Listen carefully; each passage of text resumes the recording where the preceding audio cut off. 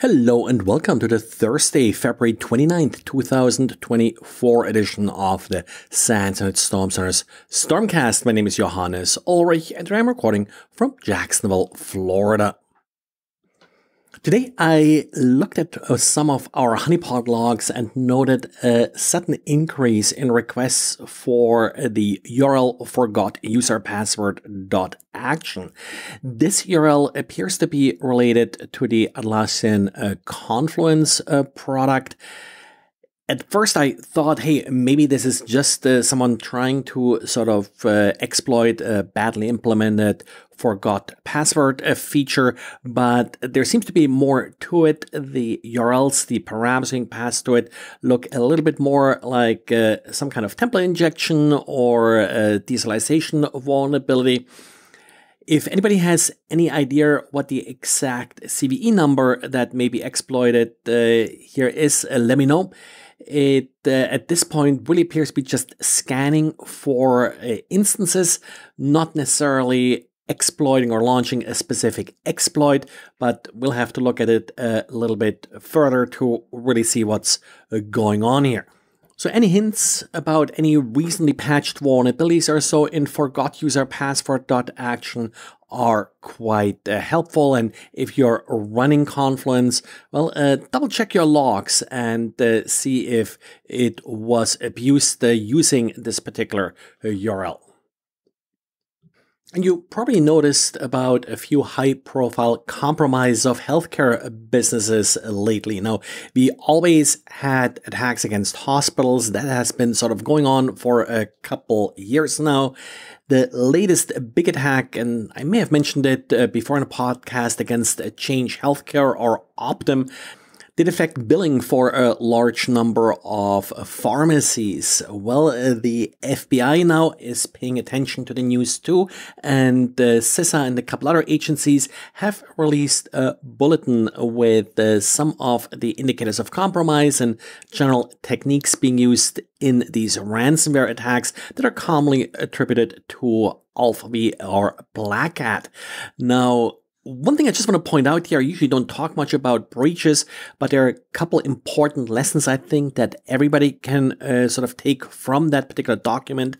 First of all, don't worry too much about the specific domain names or IP addresses. They probably have changed by now, but a couple techniques here. One, they're heavy on social engineering, basically posing as company IT and help desk staff apparently still works. Also, that multi-factor authentication is not necessarily phishing resistant. That's an important, if somewhat subtle difference sometimes. But if you are, for example, using one-time passwords like your standard Google Authenticator, this is not phishing resistant because an attacker could trick a user into entering the credentials into the wrong website. Rule of thumb: if the user decides when to enter the credential, then it's not phishing resistant. So anything other than hardware credentials like FIDO2 and such that are automatically verifying what website credential is being sent to, well, are not phishing resistant. So definitely read the advisory, even if you're not in the healthcare business, and look for sort of these techniques more than for specific indicators of compromise. One of the issues a lot of global brands have been struggling with is bad guys registering lookalike domains for various brand names. I'm not just talking about foreign characters here, but also slight variations of the brand name.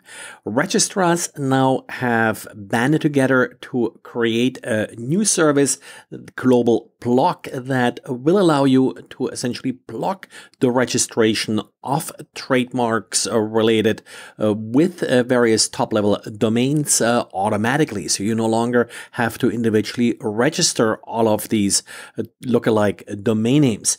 The service is not free, costs apparently a few $1,000s a year, but for some large companies, probably cheaper than manually registering thousands of domain names.